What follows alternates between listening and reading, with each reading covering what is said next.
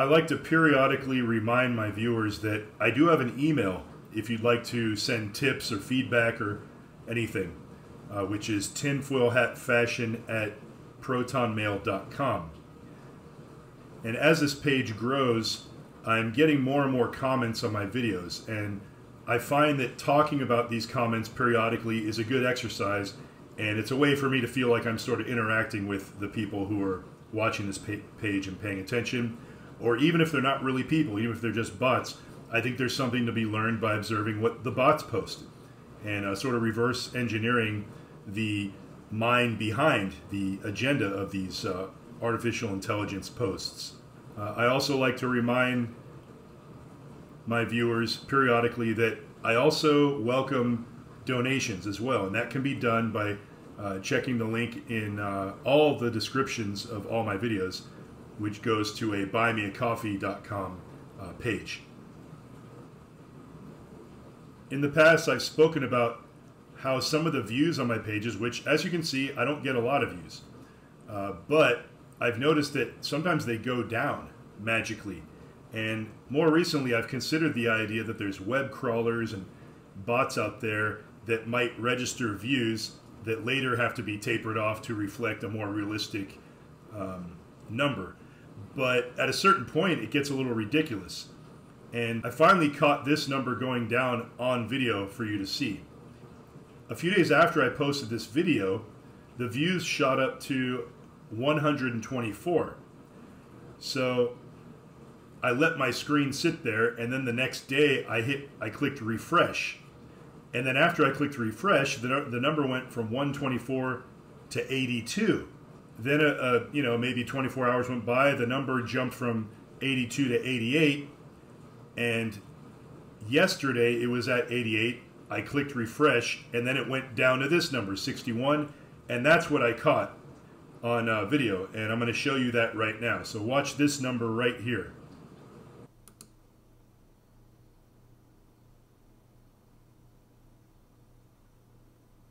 Now, I'm sure if you go online on Google or whatever and you look up, this phenomenon, there's someone talking about it, and there's someone with a perfectly good explanation.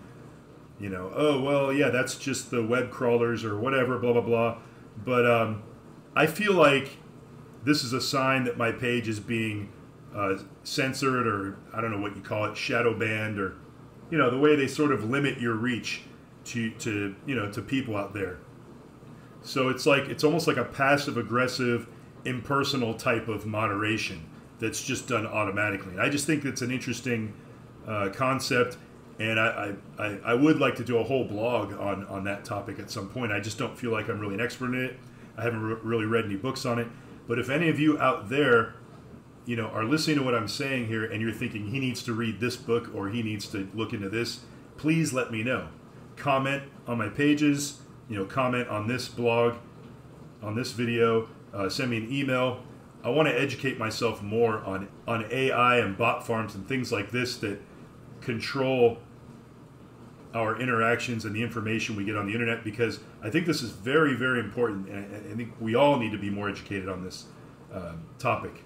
So without further ado, let's look at some of the recent comments on my pages. Now, the Mark Lanigan, Cobain, and Other Mysteries video continues to be the most viewed on my page, I believe, and therefore it tends to get the most comments, and seems to be the page that the little algorithms out there on the internet are most interested in trying to control the narrative around. And specifically, it has to do with the fact that Kurt Cobain was most likely murdered. Transcribed one day ago said, "You might as well go ahead and start claiming Lane Staley was murdered too, boss. That's clearly what you want to believe." I don't think this is a real person, but either way, I don't want to believe Lane Staley was murdered. I don't want to believe that he OD'd on heroin. I don't want to believe he died, period. What I do want to know is the truth. While I'm gathering information, especially when it has to do with an unsolved mystery, like Mark Lanigan's death, for example. We still don't know how he died because nobody told us. Right when he died, the media was saying like, oh, the family's asking for privacy while they mourn and blah, blah, blah, and no cause of death has been announced yet. Okay, that's fine. Now here we are, how much, 2 years later or something, and they've still never provided any follow-up. So we're just supposed to forget about it and be like, oh, it doesn't matter how he died. And D Starks 360, I think this guy's a Game of Thrones fan. He's commenting on my video, Off the Cuff, episode 21, where I sort of laid out my RJL theory, that is the Reap J. Lamb theory. Basically the idea that rock stars need to be take an oath where a sacrifice has to be made at some point in order for their fame and fortune. So he mentioned Brian Jones from the Rolling Stones, who I talk about in the video. John Lennon, who died on the same date, I think it was December 8th, that Razzle was killed by a drunken Vince Neil, who was drunkenly driving a car that crashed. Same date as John Lennon's death, December 8th. And that's also the same day that Dimebag Darrell died, the anniversary of John Lennon's death. And I talk about how the strangeness of the fact that Vince Neil was driving I think it was a 1972 De Tomaso Pantera car, the same car that Pantera named themselves after. And I found an interview confirming that, by the way. I didn't know about Badfinger.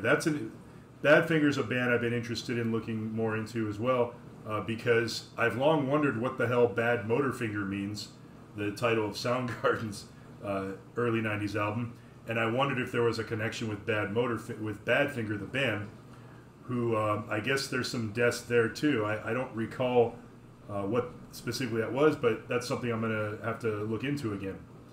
Badfinger, I believe, also backed up George Harrison on his first album. Crosby, Stills, Nash and Young. Danny Whitten, I think that song Tonight's the Night is about him. Big Brother, Janis Joplin, Hendrix, yes, very sketchy stuff around Hendrix. I believe he was found with like a wine bottle in his hand and a bunch of pills halfway down his throat. Something awful like that. His manager is, I think, is brought up Strange Scenes in the Canyon, and I think Tony Iommi might actually bring up in his book, which is highly recommended reading, by the way. Doors, Jim Morrison. Grateful Dead, Pigpen. I forgot about Pigpen. The Byrds, Clarence White, and Graham Parsons. All good stuff to look into. Cream, Connor Clapton. I think he's talking about Eric Clapton's son, who I guess like jumped out a window or something like that. Led Zeppelin, Kerouac, Plant. Robert Plant had a child that died, I think around the time of Physical Graffiti or something like that. And if you pay attention, Robert Plant's demeanor does seem to change. Maybe it's just my imagination, but he does seem to become more serious after that, around that time. Okay, finally, D Starks 360 talks about this RJL theory connected to Game of Thrones. That's very interesting. I think that's a coincidence. I don't think there's a connection, you know, intentionally or specifically to my theory. Anyway, that's very interesting. Good comments.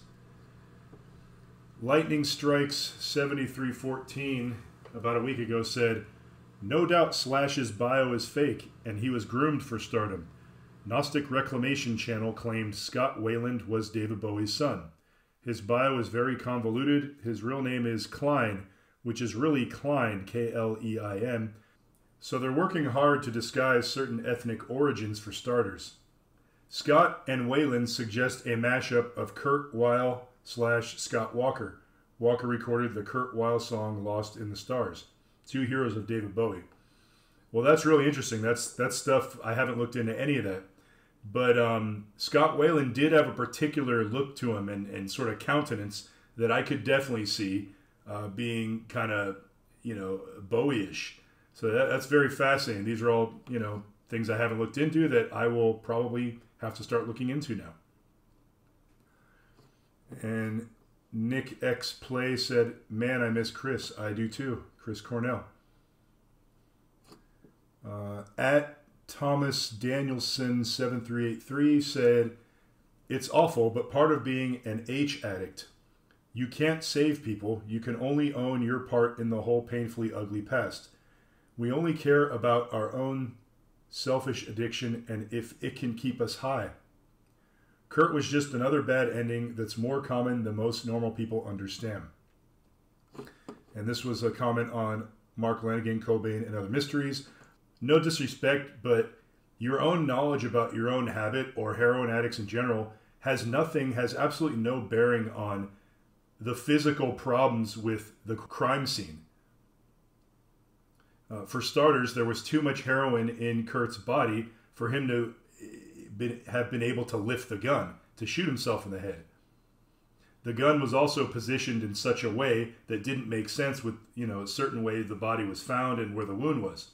So you can't explain away things that don't have anything to do with heroin by talking about your heroin habit. This might be a real person. This might be artificial intelligence. I don't know. Either way, nice try. Lightning Strikes 7314 said on Off the Cuff episode 14, I heard a discussion of Pearl Jam that suggested the name refers to the sticky substance that only men can produce. Pearl because of its color and jam because of its sticky texture. That ties in with the occult via maybe fertility rituals, worship of Horus/Osiris. It also connects to ritual abuse and MK Ultra. 10 is X in the Roman numeral, a symbol for Saturn/Satan. It can also be seen as zeros and ones, as in digital technology, a kind of Luciferian fire/light being used to corrupt and enslave humanity. Eddie Vedder contains red, devil, die, when read backwards. Red, devil. Oh, that's interesting. I sense there's some homoerotic strain running through the Wood/Vedder/Cornell axis. Interesting that Vedder is the last man standing when he's the least interesting or talented of the bunch. His backstory seems fake and contrived. He's also friends with shills like Sean Penn. I think this might be a real person posting this. And on that note, I know it probably sounds like any bad post I'm saying is got to be a fake bot, and any good post is got to be a real human. That's not true, actually, and there's going to be some examples of this I'll show you. But this strikes me as it might be a real person, and they're probably European because COLOUR, that's the European spelling of color. There's a lot of stuff I never thought of here. Pearl Necklace. If you heard that song by ZZ Top, we know what that's about, right?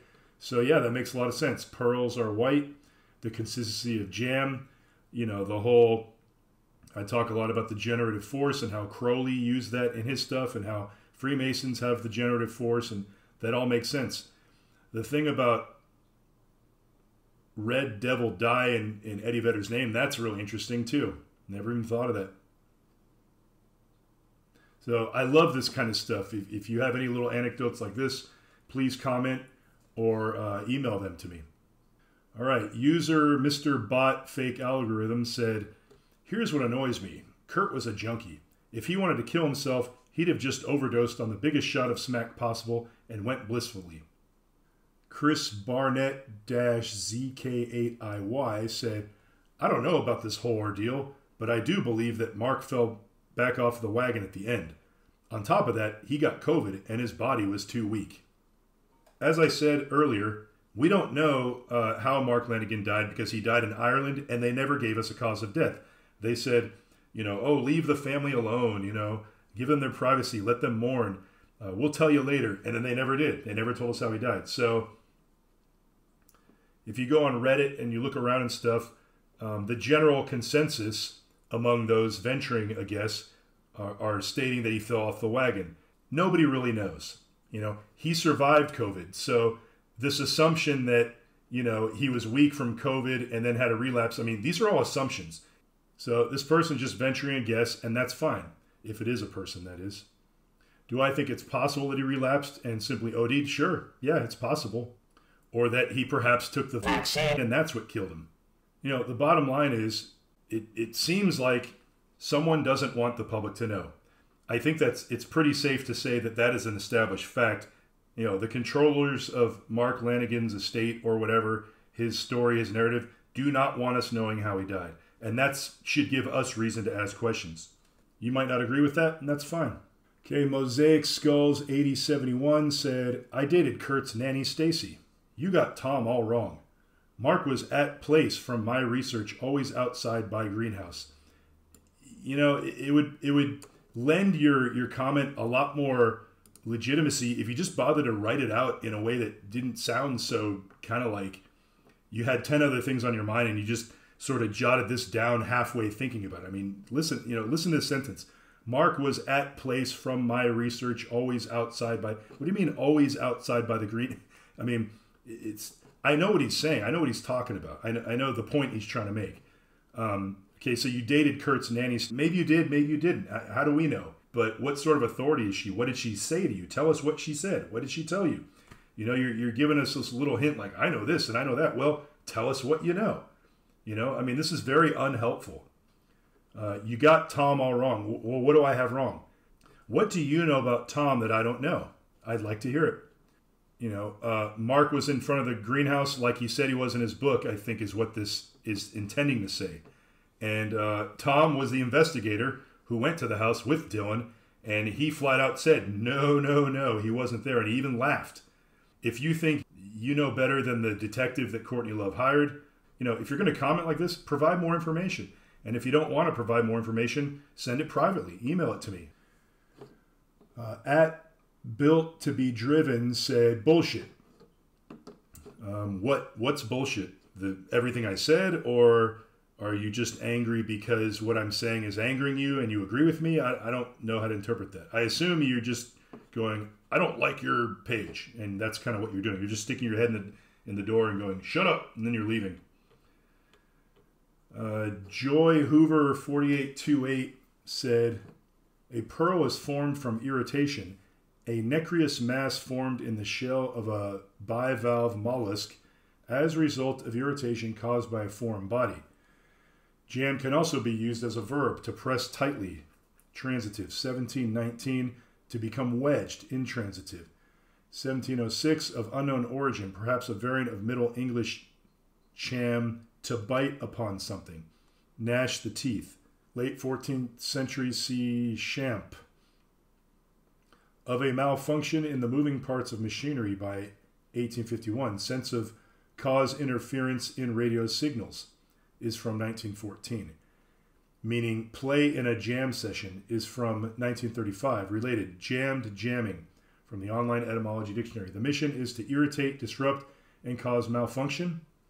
When you look at the Jeremy video, it was part of a number of things ushering in school shootings. You know, that's a good little bit of research there, and I thank Joy Hoover 4828 for contributing that. Willie Poe 9026 said, Josh Homme, Dave Grohl, and I would anyone that they associate with our Illuminati buy-ins. I have a Theroy, Dave killed Kurt for fame.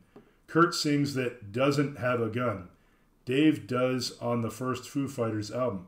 Speaking of Ireland, Dave claims to have disappeared there after Kurt's death. All right, so now this is on the Mark Lanigan Coping Other Mysteries page. Here's an example of a post that I could, it seems like it's sort of on the page, like, yeah, I agree with you. Everything's a conspiracy, and here's what I think. Here's the conspiracies that I think are offshoots of what you're saying. So you would think that I would agree with this. I would be like, yes, thank you for contributing. But I think this might be a bot. And the reason is because look at how screwed up the way the sentences sound. And I would anyone that they associate with our Illuminati buy-ins. I guess what he's trying to say is, and I would assume anyone that they associate with, you know, it sounds, I think there's an algorithm here that's trying to imitate the incorrect grammar of someone who's sort of half thinking about what they're posting, like what we saw earlier with the guy who was saying he knew Kurt's nanny. You know, that sounds like it probably is a real human being that's sort of, you know, spaced out a bit while they're posting. They're going, in order to sound human, they're going to have grammatical errors and sort of sounding like a person who's in a hurry and not thinking a lot about what they're doing. How do you actually imitate that using artificial intelligence? Well, I think it's very hard to do. And I think posts like this show us how far off artificial intelligence is from being able to perfectly imitate human beings. Now, it's possible this might be a real human. I could be wrong. But my guess is this is artificial intelligence, artificially generated response that has scanned all the material in the blog and has generated a response. This person doesn't sound intelligent, and I don't mean to insult you if you are a person. You may be a very intelligent person, but the way you're writing this out makes you seem like not a smart person. So therefore, if you're trying to present yourself as a follower of the stuff that I post, or someone who buys into what I talk about here, you're showing the world that someone who's probably not that intelligent and who's probably really gullible buys into Joe Gilmore's theories, therefore playing into the agenda of trying to delegitimize what I'm doing here. Again, I don't mean to offend you, whoever this person is, if they are a real human, but I think it's probably a bot. And user, I'm not going to say all that. Album 10 has been released on Tuesday, which is Mars Day. That's a really good one because in Reap J. Lamb, in one of these, I talk about how the number 5, the 5 band members, and I talk about red and how it corresponds to Jevra on the Tree of Life, and how Jevra corresponds to war, fighting, red, blood, Mars. Mars is the god of war. So that makes a lot of sense, and I looked that up, and that's actually true. 10 was released on a Tuesday, so that's a really good one right there. That plays right into the Reap J. Lamb theory, actually. This person said, chopped off top of pyramid also represents the unfinished NWO. Sure, yeah, the trapezoid. And by the way, the Church of Satan, apparently, before Anton LaVey called it the Church of Satan, it was called the Order of the Trapezoid, I believe. Fog Pumas 1 month ago said, 3950, as someone who basically grew up around tattoo shops, Mark's orientation of the cross isn't blasphemous unless he flips you off. It's placed correctly for a right side up cross. Common misunderstanding from people who don't know tattoos. Because the arm is usually down by your side 95% of your life. He's talking about the observation I made in this video, Mark Lanigan, Cobain, and Other Mysteries, how I was sort of talking about how Mark has this cross on the top of his palm, which in this picture here, you can see it's upside down. So when he's flipping you off, he's throwing blasphemy at you. So this person is saying, well, if you know about tattoos, you know that his hand's going to be at his side most of the time. So it's actually a right side up cross. First of all, I doubt Mark Lanigan cares about offending anyone, any Christians. If anything, I think he probably gets a laugh of offending Christians. Most of us don't know never knew Mark Lanigan personally. Most of Mark Lanigan's fans only see him when he's on stage. When he's on stage, he's grabbing his microphone with his hand. So when he's on stage, the majority of his fans are seeing an upside down cross. So I'm not completely discounting what this person's saying, but I'm using logic here to show, where I'm coming from with my response to what he's saying. And I don't really buy it, but that's fine. Fog Pumas also quoted 2555. I still think Josh Homme is a cop. Plays like a narc. I quote Mark Lanigan. In fact, you hear Mark Lanigan say in his own voice how he's going to score drugs with Josh Homme that one night while they're on tour with Screaming Trees. And one of the drug dealers accuses Josh Homme of being a cop. If I had to guess, I would say Josh Homme is probably part of the Illuminati cult and plays some role in the bigger picture that we can't possibly know. I don't know what that exact title would be. Some type of, I wouldn't call him a cop. This person said, hopefully your video here makes YouTubers realize they need to be accountable about how accurate they have to be once people start to learn. It bothers the heck out of me when I see people read a rumor article and they are replying immediately as if it's factual, LOL. Your replies are well worded. While I appreciate what sounds like a compliment here, the wording is so odd, I wonder if this is a human. So again, here's an example, like I said earlier, here's an example of a post that I believe is trying to be complimentary to me, but that I'm not sure if it's a real human. Why would there be bots out there trying to be complimentary towards me? Thank you for teaching people how to be accurate. Consider your sources. Be clear with your words. And great point about how you said it's just a your word against mine, no backup with the argument.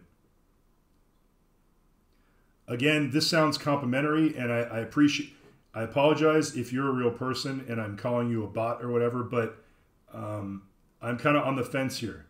You know, what's the purpose of AI bots saying positive things? It could be to sort of present a false representation of who my followers are, or it could just be part of an army of bots whose a certain percentage of them are actually programmed to make positive comments, so that when you step back and look at all of the comments, they all sort of blend in with each other, and it makes you start second guessing yourself. You know, is this a bot? Is that a bot?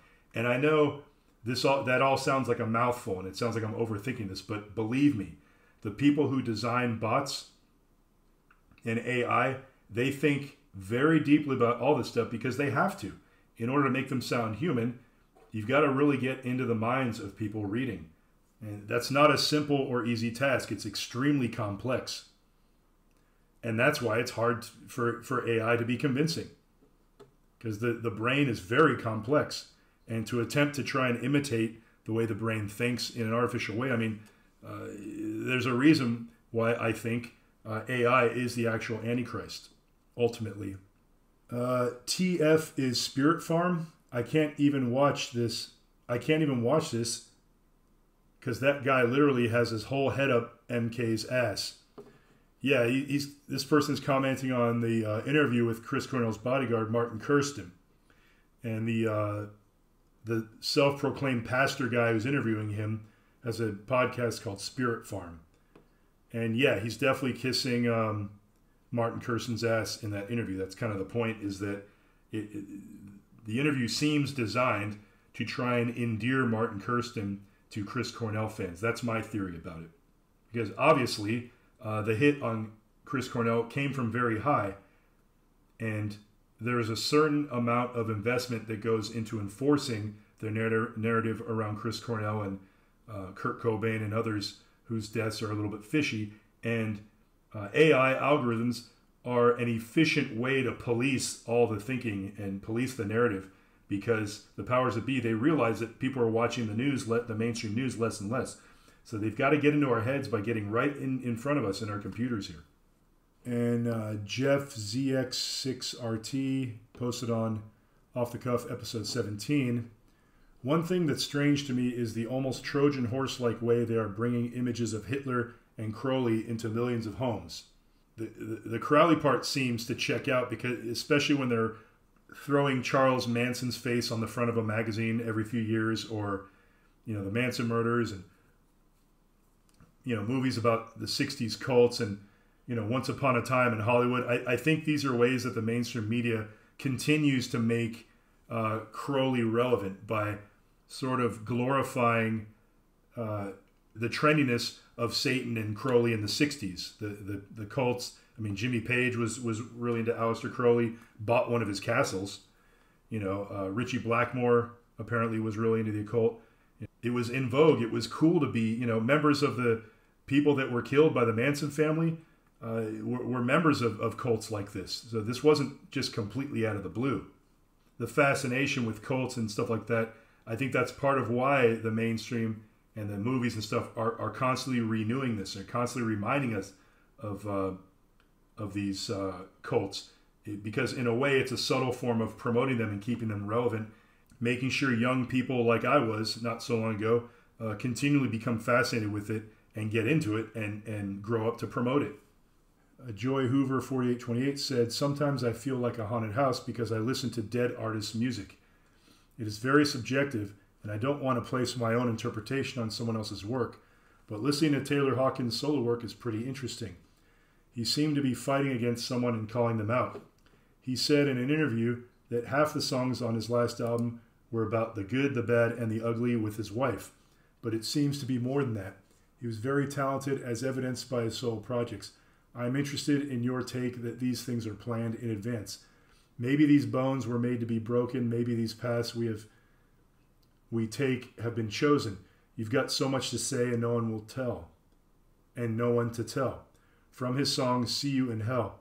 It was like he did know what was coming and couldn't get out. A bargain made more than 20 years ago. Well, I agree with your observations there. This is this poster posts really good stuff because she seems to be really paying attention to what I'm saying and applying it to knowledge she knows. And so this is the thing. If we all think about this stuff and we put our heads together, we've all got something to bring to the table. We can solve some of these mysteries. We can figure some of this out. I believe that.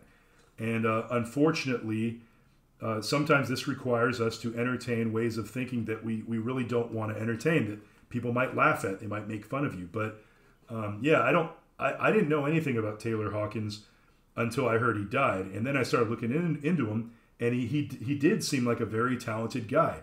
There's a lot more to this guy than I ever would have given him credit for.